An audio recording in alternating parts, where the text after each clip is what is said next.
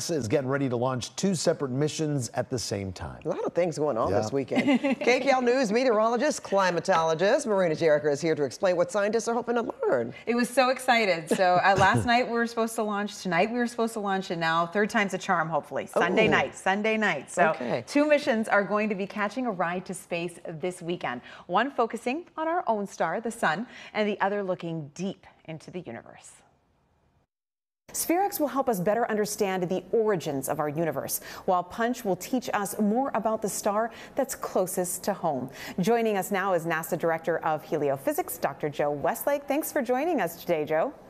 Hey, thank you so much. So excited to be here to talk more about SphereX and Punch. This launch that's coming up is just amazing. So how will each of these missions study the stars to help us better understand that big picture of the cosmos?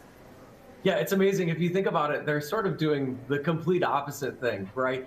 Punch wants to understand our star. It wants to understand our star and how it affects us here on Earth, right? Whether it be the space weather, the solar maximum effects that we see in these coronal mass ejections and flares that create the aurora across the US, right? It wants to understand that connection from the atmosphere of the sun all the way back to the Earth. And then SphereX wants to look at everything but our star, our sun, and it wants to look out into the universe to understand, that broader impacts and understand the broader, where we exist and, the habitability of the universe and other things like that. Since it is solar max, can you talk a little bit about how interesting it is to have Punch observing the sun right now? We've seen amazing aurora across the U.S. this year, right? There was a huge solar storm in May. There was a big one in October. Both of them created auroral displays that you could see even down to L.A., right? And with those amazing auroral displays, that's the space weather. That's the end impact of what we see from Punch.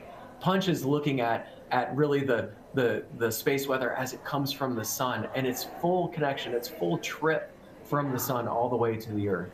And so the two of those together, right, witnessing it on the Earth with the aurora and seeing it as it lifts off with Punch gives us that great connection. Now, what sets these missions apart from their predecessors? I get this question a lot, like James Webb or Parker Solar Probe. What is going to be different about these two?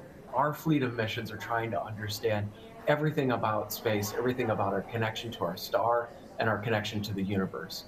And so if I think about Punch, for instance, we sent up 4 suitcase-sized spacecraft to create these artificial eclipses with these coronagraphs and to really look at efficiently that upper atmosphere and its connection to the Earth.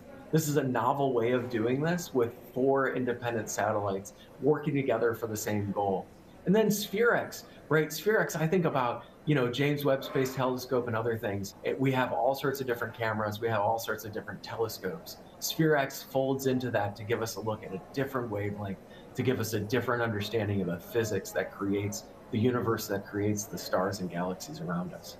There is not one thing that can do it all. So we need a lot of tools in our toolbox for sure. Well, thank you so much for joining us today, Joe. Go SphereX and go Punch. Well, make sure to tune into NASA TV this Sunday at 7:09 p.m. and look to the western sky, and you could catch a glimpse of Punch and SphereX taking off from Vandenberg Space Force Base on a SpaceX Falcon 9 rocket. And we can usually get a good glimpse of it, but we sure do. It is going to be amazing. And as you all know, I went to Norway to do my research in January on just this, on space weather. And so because it's solar max, it's going to be an incredible time for us to not only observe here on Earth, but observe with Punch. It's going to give us our first 3D image of that solar wind, of the sun's corona, and it's so important to be able to do that so we can actually predict those coronal mass ejections and that space weather coming to us. Okay, Exciting more times. importantly though, this Sunday we're going to have some showers. Are we still going to be able to see it? I know, I hope so. And tonight's weather was perfect and I was so sad, but I'm hoping Sunday it's still okay because it can still launch with a few showers.